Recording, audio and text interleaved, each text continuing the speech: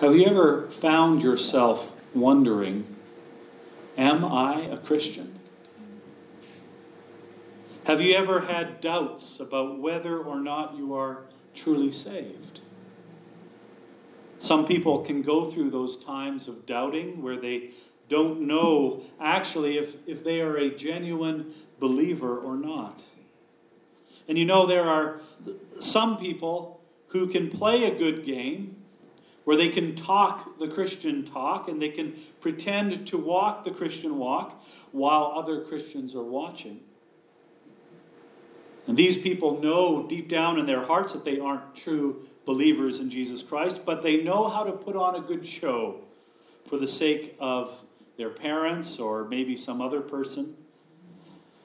Still, other people think that they are true Christians, and they might even be quite shocked or even insulted to be told that they weren't real believers according to what the Bible says, that they weren't biblical Christians.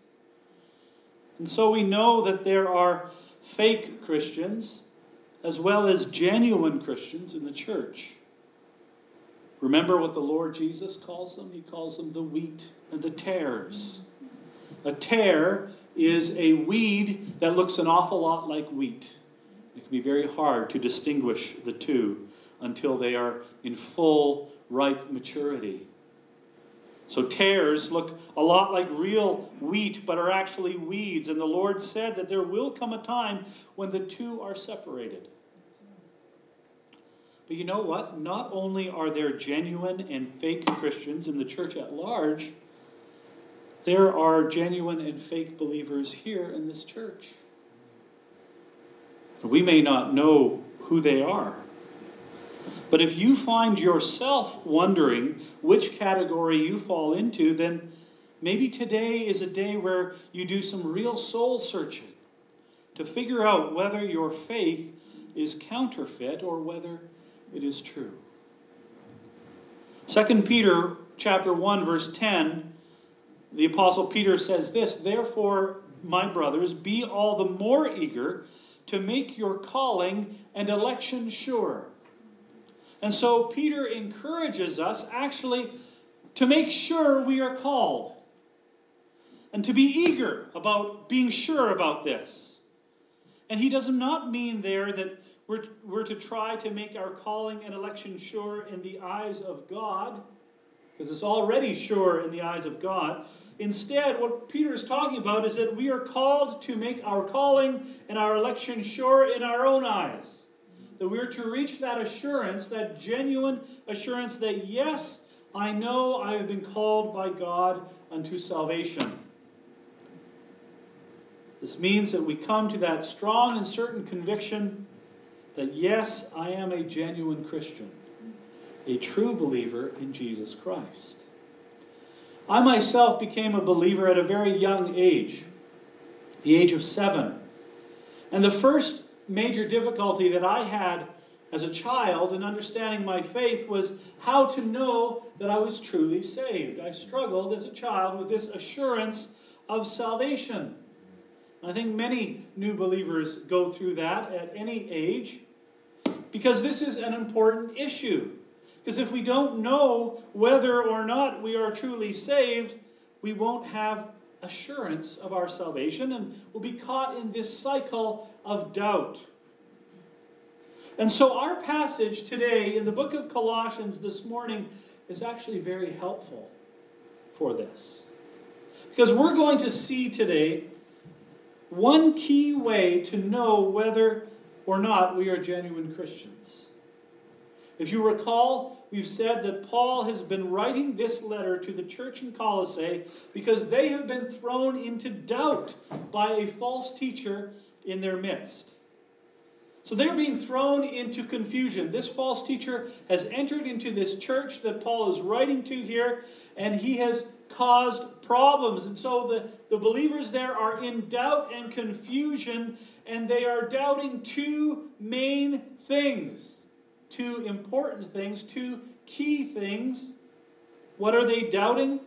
Well, the two main things that they are doubting is they are doubting the person of Christ and the message of the gospel. And these are actually the two most important elements of the whole Christian faith. Who Jesus is and what Jesus has done on the cross. It doesn't get more important than that. And so if you are doubting those two things, or if you get those two things wrong, then you have a big problem. And so Paul is writing this letter to help these believers in this city, in Colossae, navigate this doubt, to bring them out of doubt. He is reminding them who Jesus is and what the gospel is. That is, the message of what Christ has done on the cross. So he's writing this letter in order to display the glory of Christ in who he is, as well as to display the correct gospel. And last Sunday, we looked at the first one. We saw the supremacy of Christ in Colossians chapter 1, verses 12 to 20. And we learned there that the Lord Jesus Christ, he is the Son of God. He is the Redeemer who has paid our sin debt in full. He is the revealer of the invisible God. He is the Creator, through whom all things have come into being. He is the Sustainer, through whom all things maintain their being. He is also the Originator. He is the beginning of creation, not only of this old creation, but he is the beginner of the new creation as well. And we learned last week that he is the reconciler. He is the one who has made peace between God and man through his cross. And so last week we focused on that first key thing that the Colossians were doubting, who Jesus is. Because if you recall, I've said that this false teacher, he was bringing down the glory of Jesus and he was magnifying the glory of angels. We will see that eventually. And Paul writes this letter in order to say, no, you can't bring Jesus down. You actually have to exalt him and bring him up. Paul has laid a glorious presentation of Christ before the Colossian believers so that the glory of Christ may eclipse anything else that might have been distracting the Colossians or throwing them into doubt or hesitation. You're interested in the worship of angels? Well, Christ is better than that. You're interested in observing special dates in the Jewish calendar? Well, Christ is better than that too. You're distracted by visions and highly controlled diets? Well, Christ is also better than all that too. The Lord Jesus Christ is better than anything that you can bring in comparison. So Paul is saying, why are you focusing on other things when the Son of God, Jesus Christ, is the be-all, end-all? And so in our passage this morning, since we've looked at that first aspect that was throwing the Colossians into doubt about who Jesus is, his identity, and Paul presents him as God, all the fullness of the deity was pleased to dwell in him. Now this morning we're going to move to the second issue that was causing the Colossian believers doubt and confusion, and that's the gospel. The gospel is about what Jesus Christ has done, who he is. We looked at that last week. Now we turn to what he has done on the cross. They need a reminder of what the gospel is, what the gospel means, and what Christ did on the cross. And this is what we see in this passage that we had just read to us, but I'm going to read it again so it's fresh in our minds as we go through it. Colossians 1, 21 to 29, and I'm reading out of the NIV this morning. Once you were alienated from God and were enemies in your minds because of your evil behavior. But now he has reconciled you by Christ's physical body through death to present you holy in his sight, without blemish and free from accusation, if you continue in your faith, established and firm, not moved from the hope held out in the gospel. This is the gospel that you heard and that has been proclaimed to every creature under heaven, and of which I, Paul, have become a servant. Now I rejoice in what was suffered for you, and I fill up in my flesh what is still lacking in regard to Christ's afflictions for the sake of his body, which is the church. I have become its servant by the commission God gave me to present to you the word of God in its fullness, the mystery that has been kept hidden for ages and generations, but is now disclosed to the saints. To them God has chosen to make known among the Gentiles the glorious riches of this mystery, which is Christ in you, the hope of glory. We proclaim him, admonishing and teaching everyone with all wisdom, so that we may present everyone perfect in Christ. To this end I labor, struggling with all his energy, which so powerfully works in me. So in verses 21 to 23, we receive a highly compacted expression of the gospel here. This is the gospel in a nutshell, covering the state and the situation that we were in prior to the work of Christ, and then what God did through the death of Christ on the cross, and now what we have in Christ as believers in his name. And so before we go in to unpack what the essence of the gospel is, let's look at verse 23 for a moment. In verse 23, Paul says there that what he has just described is the gospel. And he says, this is the gospel that you heard and that has been proclaimed to every creature under heaven, and of which I, Paul, have become a servant. Let's stop for a moment to think about what Paul's saying here.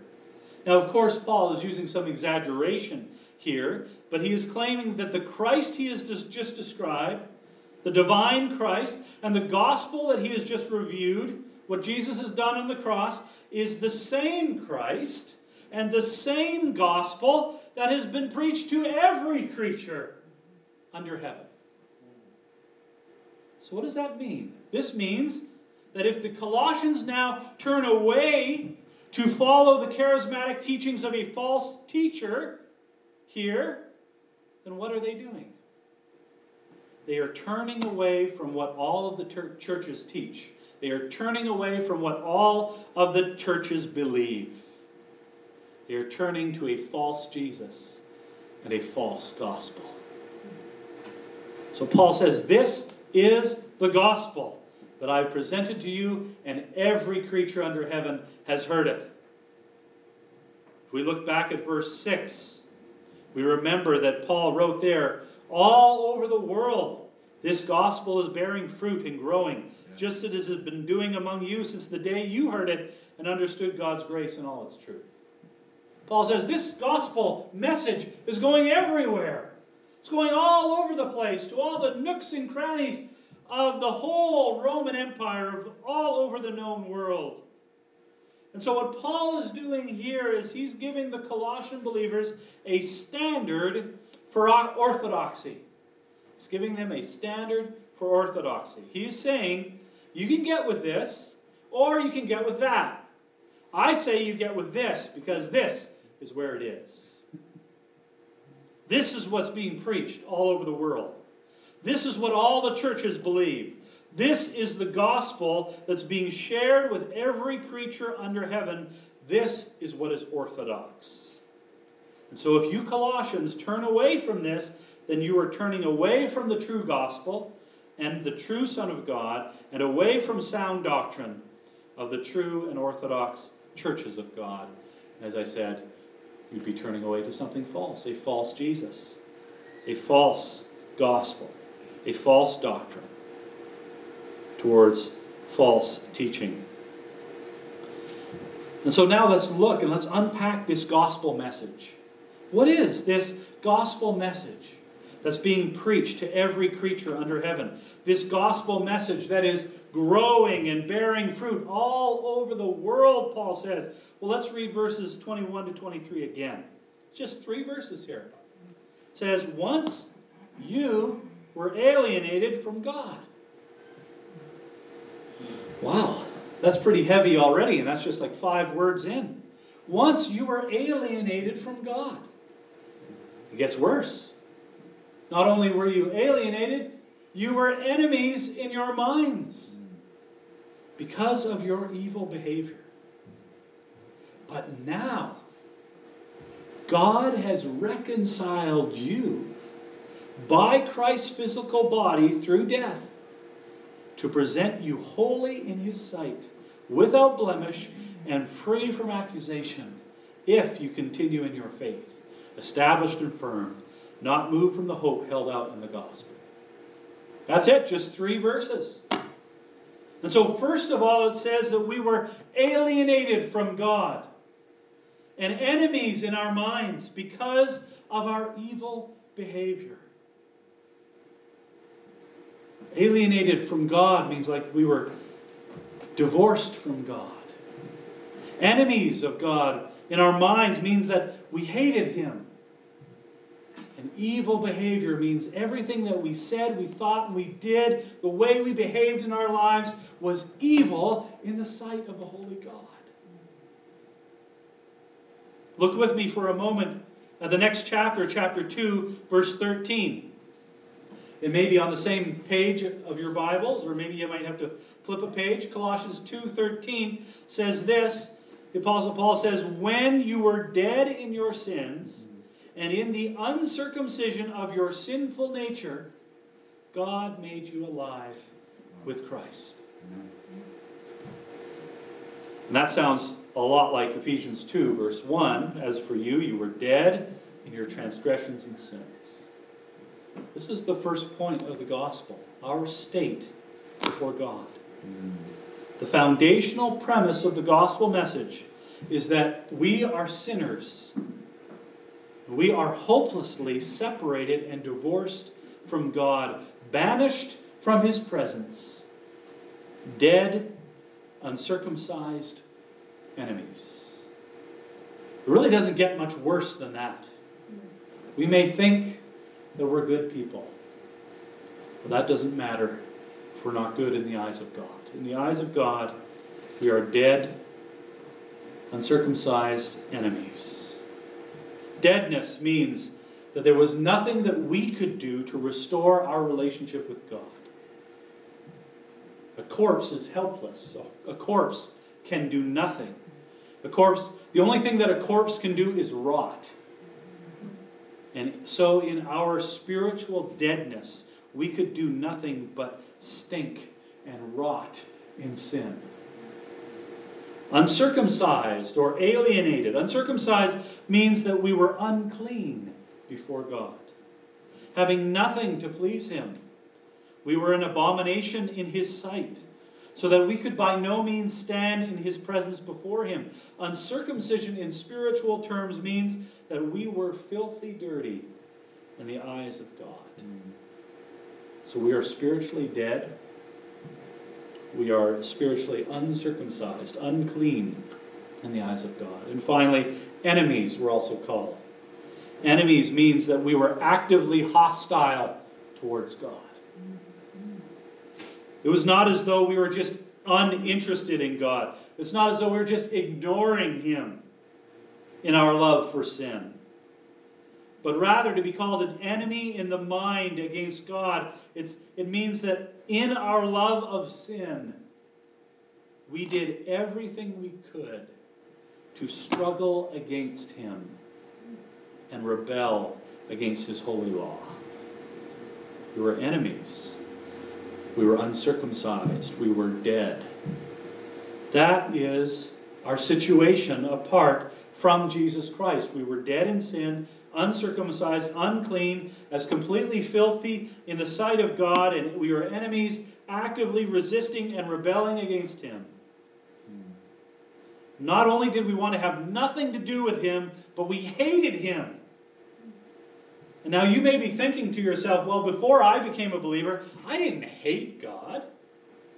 I didn't consider myself his enemy, and I didn't feel very dirty, matter of fact, and I didn't feel very dead.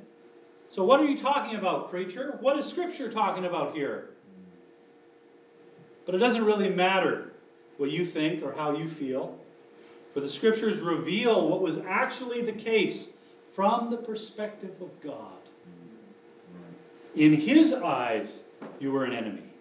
In his eyes, you were filthy dirty. In his eyes, you were spiritually dead. And if we think about it, as a non-believer, there are only two possibilities. Either you believe in the existence of God or you don't believe in the existence of God.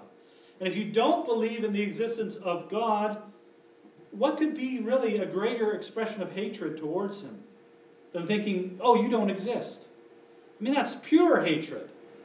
But if you're a non-believer but you do believe in his existence, but you don't commit your life to him, or you don't submit or surrender your life to his law, and you have no desire to really know him, isn't that also really an expression of contempt and hatred toward God? Before coming to faith in Jesus Christ, we were all like this. None of us gets to say, oh, I used to be really good, and then God made me a little better. No, we were all like this. We were all uncircumcised, spiritually dead enemies of God. And so we were totally alienated from him, totally divorced, totally banished from his sight, totally alone. There was no possibility of us crossing that chasm of alienation unless God himself got up and acted in salvation. And that's exactly what happened. That's what the gospel declares. We couldn't do anything. God did everything. Amen. Look at verse 22 in chapter 1 again. These are beautiful, powerful words. It says, but now he, that's God, now God has reconciled you by Christ's physical body through death. So it doesn't say here that we reconciled ourselves to God. No, how could we do that? We were dead. Not by our faith or our belief in Christ or by our choosing God. We could not while we were dead enemies. God had to be the one to act, and so he did. It says, he has reconciled you. God is the one who did it. We are the ones who received it. We ask, how did God do this? It says, through the death of Christ's physical body. That's how God did it. He's using the language of sacrifice here. Paul is referring to Christ's body hanging on the altar of the cross like a lamb lying dead upon an altar. The sacrificial lamb had to be pure and unblemished. But you know what? A lamb, a bull, a goat, it could only provide temporary ceremonial forgiveness for a single sin. But on the other hand, the Lamb of God was innocent and perfectly sinless. And he provides one sacrifice that provides eternal forgiveness for all sin, for all those who trust in him. And so that's why when we look at the second half of verse 22, we have this glorious and amazing statement. God did this. Why? To present you holy in his sight. Yeah. What? I'm holy now? To present you holy in his sight, without blemish and free from accusation. Holy, without blemish, free from accusation. So through the sacrifice of the Lord of glory on the altar of the cross, we who once were uncircumcised and dead enemies of God are now presented in the presence and sight of God as holy, without blemish, and free from accusation. Hallelujah. Let's unpack those three terms briefly. Holiness. What does that mean? We are holy now in the eyes of God. This means that we have been declared good. Before we weren't good. Now we've been declared good. Or righteous with a capital R. Now we are pleasing in the sight of God. We are innocent in his eyes. We have been found acceptable through faith in Jesus Christ. We are now set apart as his people, as his children. This is what holiness means. We are now holy. This is not a holiness that is ours. We can't look down upon anybody and say, I'm holier than you are. No, this is a holiness that is found in Christ alone. So we are holy now in Him. Secondly, it says, without blemish. Well, what does that mean? Well, that means that we are perfect in God's eyes. We are pure. There's no defect, no spot anymore, not a single blemish in us that God sees. And again, this perfection is not flowing out of us. We're still stinky people. This perfection does not flow out of us, because if it did, if the perfection was coming out of us, it would stop really quickly. We couldn't maintain it. We'd be continually offering ourselves blemished to God. Instead, our perfection is displayed and maintained in Christ before God the Father. So Christ is our holiness. Christ is our blemishlessness. If that's even a word.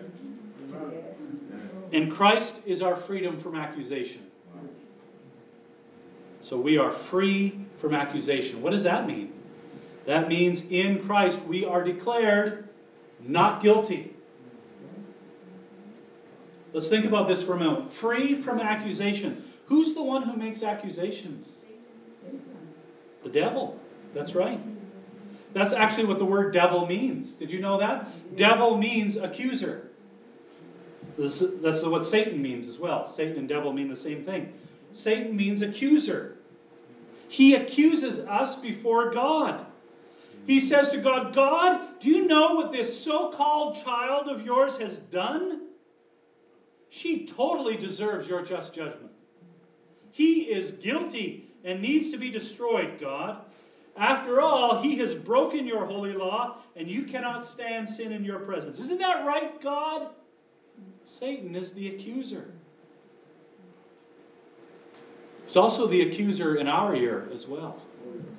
He whispers in our ear, are you really a Christian?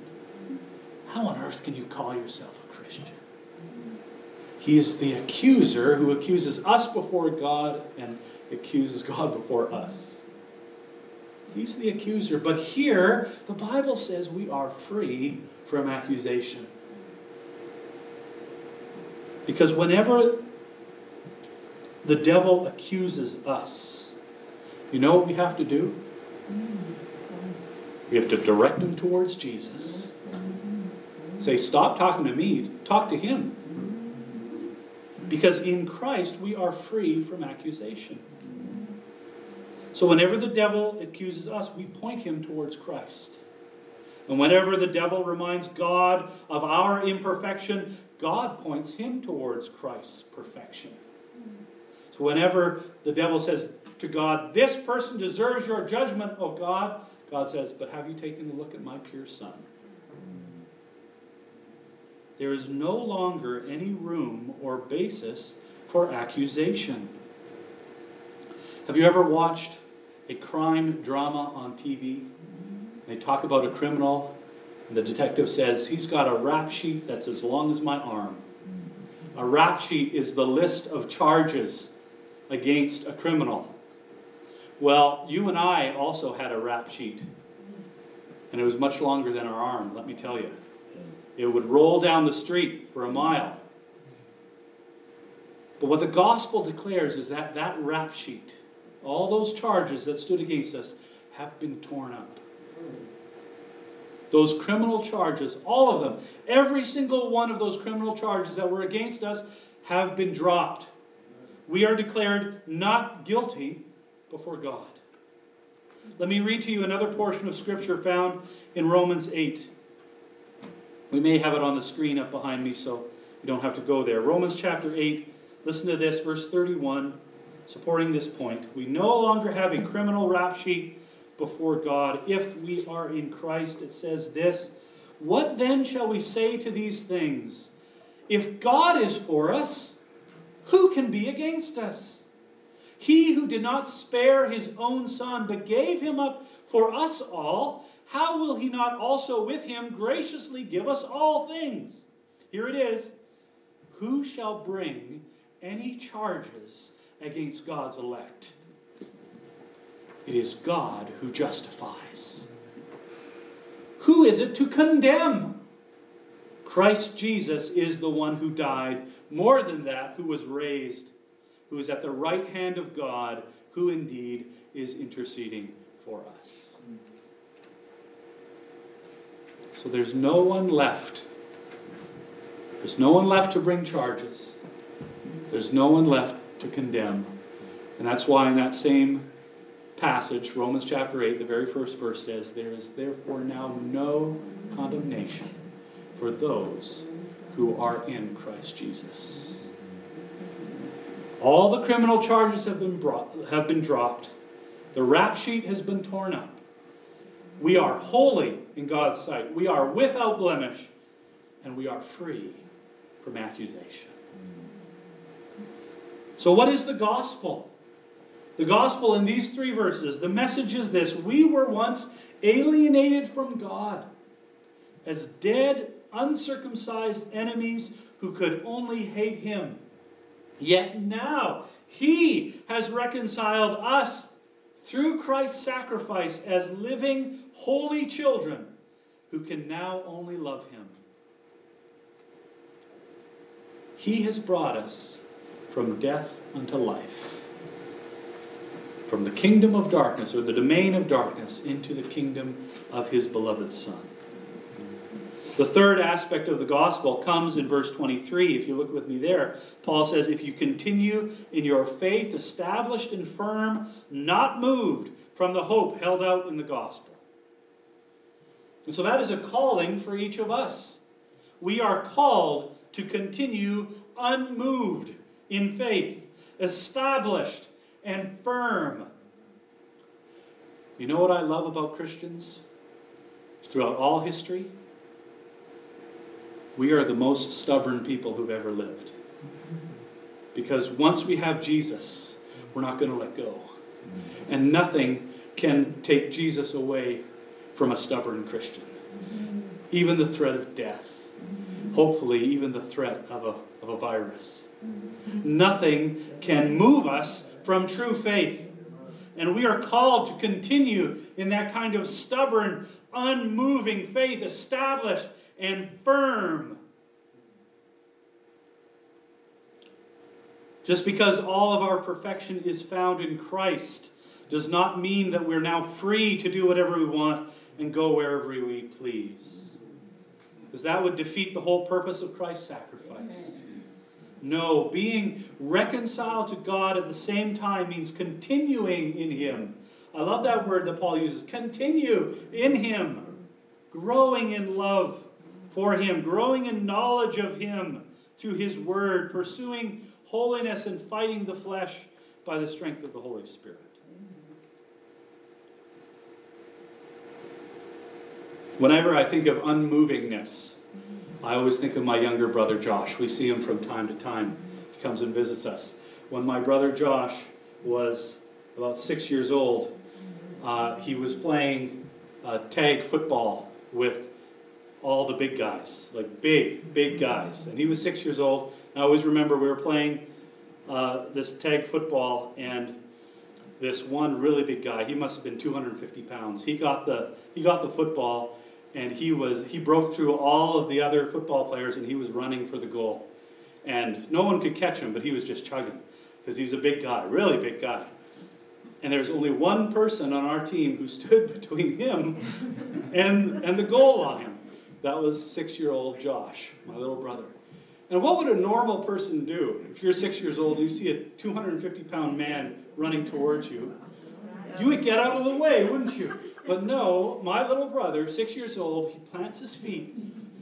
He looks up at me, and I see this as playing this day in my mind. And he is ready. He's going to stand. He's going to guard that goal.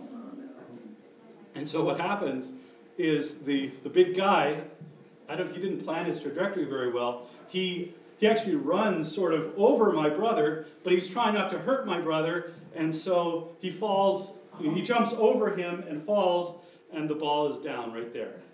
So he does not score. And so I always remember that. My tiny little brother, just unmoved. He's not moving for nothing. And he made the play. I always remember that. When I think of unmoved, that's what I visualize in my head. Paul says that we are not to be moved from the hope, it says, held out in the gospel. And I know you must get tired of me saying it. I've said it many times before. You're going to hear it many times again. Hope should have a capital H. I encourage you, whenever you're reading Paul's letters, to take a pen and capitalize the H whenever we see this word hope. It's because Paul means something very specific. For him, hope is a certain expectation of salvation on the day of judgment, resulting in eternal life. He is saying here, do not be moved from the certain expectation you have of salvation. The gospel proclaims that if we place our faith in the sacrificial death of the Son of God, then we have full forgiveness, so that we do not need to fear God's punishment and wrath on the day of judgment. This is the gospel message, preached to every creature under heaven. And it's upon this gospel message that we are supposed to remain unmoved. In verses 24 to 25 of our passage, as we come near to the end here, Paul talks about how his service to the gospel also means service to the church, which is the body of Christ, he says. Paul can rejoice in the sufferings of Christ because those sufferings brought salvation, not just for the Colossian believers, but for all those who trust in the name of Jesus Christ for salvation. Paul says here that it's even an honor for himself to suffer for the sake of Christ and for the sake of the church. Remember that the apostle is sitting in a Roman prison as he writes this letter, and he knows firsthand what it means to suffer insult and beatings and even stoning for the sake of the gospel. And he's telling the Colossians that the orthodox gospel message is worth suffering for. That he can even rejoice in it because his sufferings point to the suffering of the Lord Jesus Christ. So look with me at verse 26. Because here the Apostle Paul, he calls the gospel a mystery. He calls it a secret. It was a secret that was once kept hidden by God from former ages and generations so that they could not completely understand. But now, this mysterious secret has been revealed to the saints. And the secret is declared in verse 27. It's a two-part secret. Part one, the first part of the secret, is that the Gentiles get to be included. The Gentiles get to get in on the mystery of salvation, and that's incredible for Paul. Those dirty, uncircumcised Gentiles had been outsiders and sinners and idolaters and polytheistic pagans all the way along, without God and without citizenship in Israel, separate from the covenants and promises given to Israel, and without hope in this life.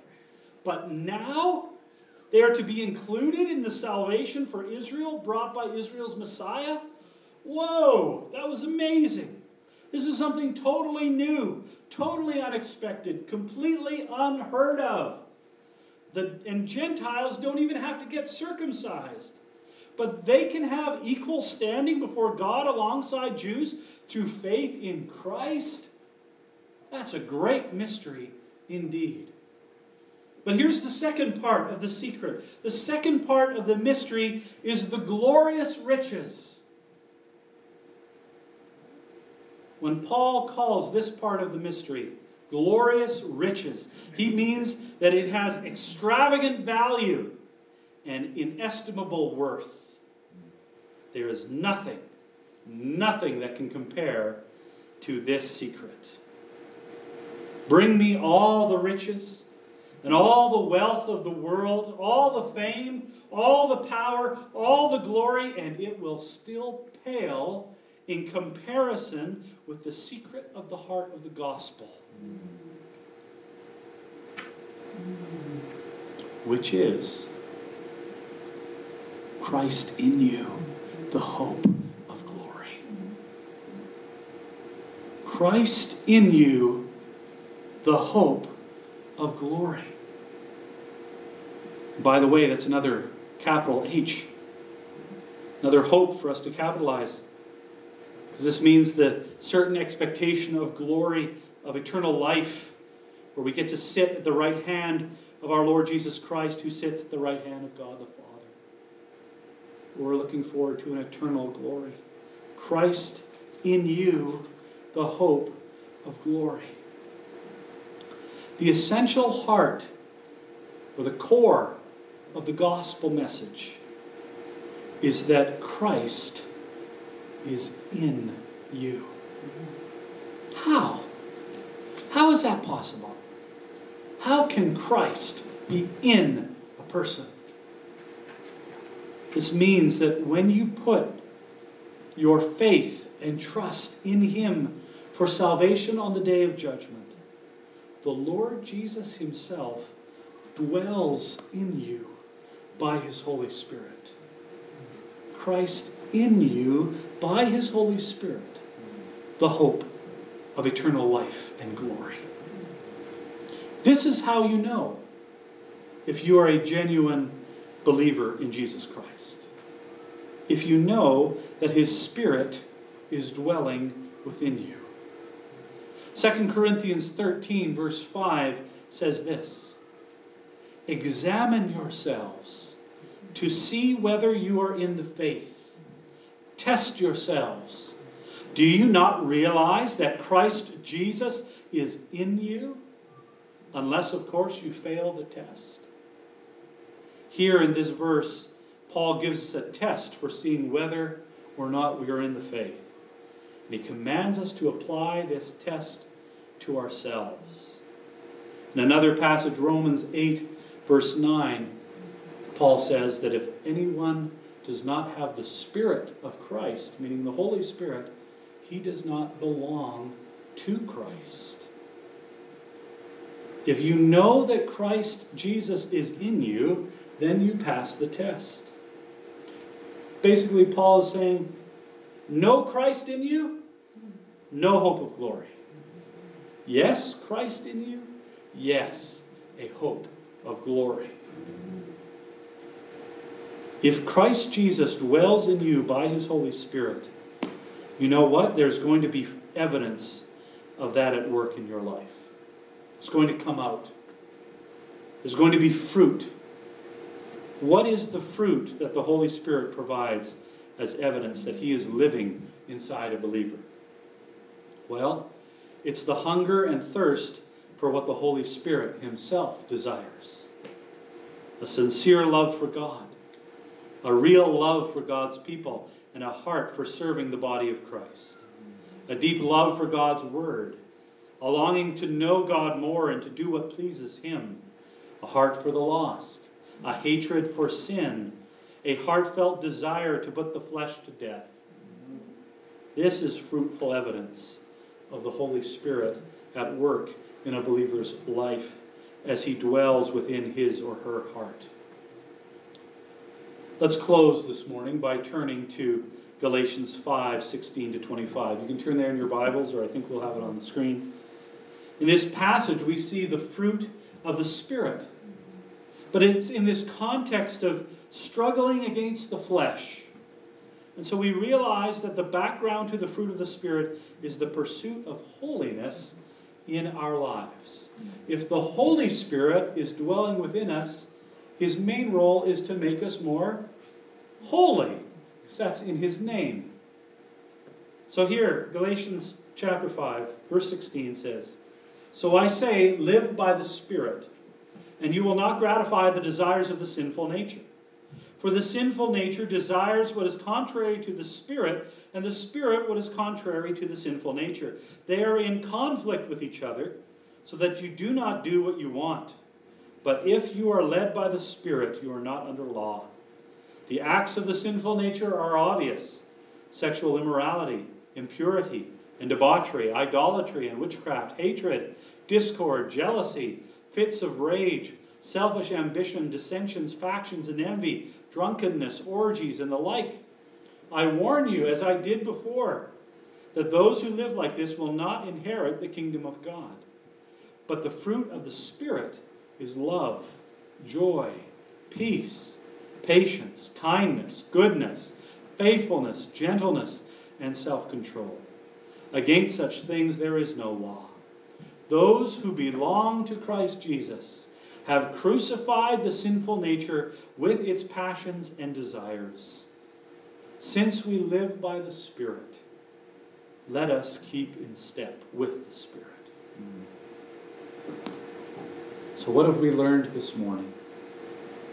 The gospel message that has been preached to every creature under heaven is that while we were enemies of God, uncircumcised, unclean, alienated, dead in our sin, He reconciled us to Himself through the sacrifice of His Son, so that as the Lord Jesus dwells within us by His Holy Spirit, we would grow in love for God and in the fruit of holiness in our daily lives, attaining to the perfection that we already possess in Christ.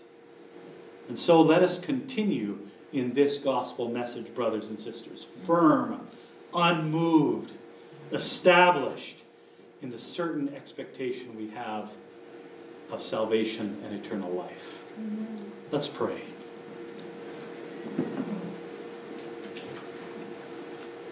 Father God, what a powerful gospel you have given us through the Lord Jesus Christ.